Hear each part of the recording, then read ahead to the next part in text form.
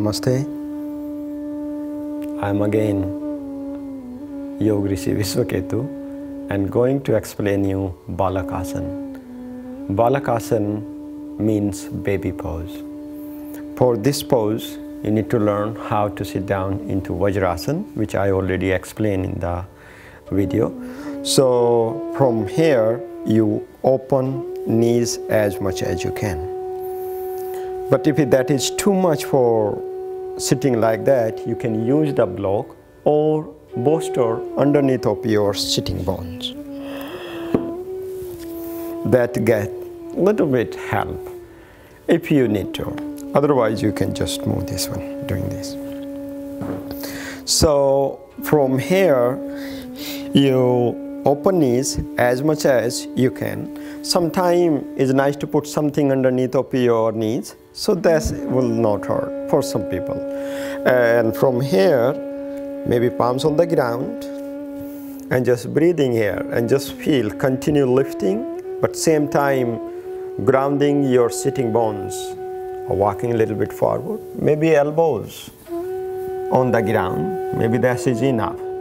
Wherever that is enough, and just feel your pelvis, your hip joints. Start to breathing there instead of the fighting. Continue lifting chest forward. From here, you can keep your palms on top of each and then forehead on your hands. Continue pressing your belly down, but same time lifting chest forward. Or you stretch your hands forward.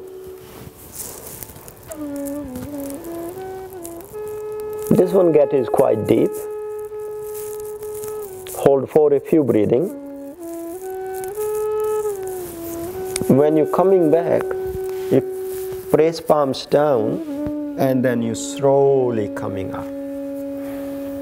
This posture is really good pose working on your hip joints.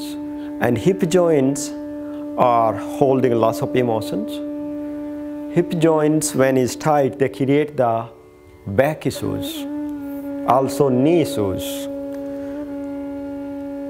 Hip joints directly work on your Muladhara chakra. Muladhara chakra is allow you to ground it, allow you to connect it to your relationship to your body, relationship to your family ancestors. That is Muladhara chakra, is grounding, connecting, earth element, work on your muscles, bones, skin.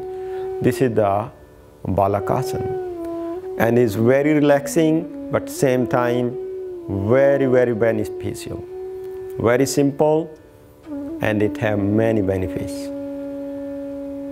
Namaste. Hari Om.